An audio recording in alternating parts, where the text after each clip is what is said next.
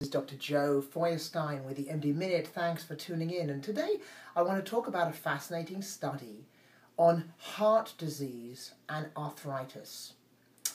I think everybody already knows that there are traditional, well-known risk factors for heart disease: high blood pressure, obesity, smoking, diabetes, a family history, age. All of these things increase your risk of heart disease.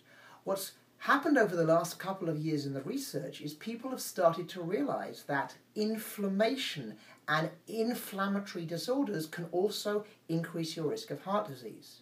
So rheumatoid arthritis, which is an inflammation, it's caused by an antibody, an attack on the joints, and seen in about 1% of the population, is certainly associated with an increased risk of heart disease.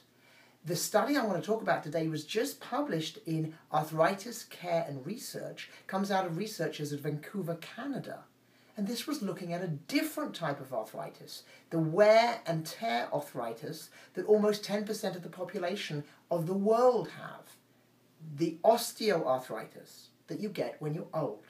So what they did is they looked at almost 13,000 people who had osteoarthritis, and they compared that to nearly 40,000 people who didn't have that, and they watched them over a period of 13 years. And the results were quite intriguing.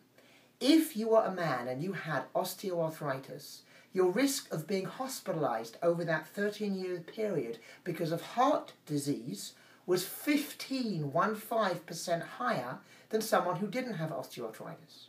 If you were a woman, your risk of being hospitalized was anywhere between 16, 17% and even 26% higher if you had osteoarthritis compared to someone who didn't.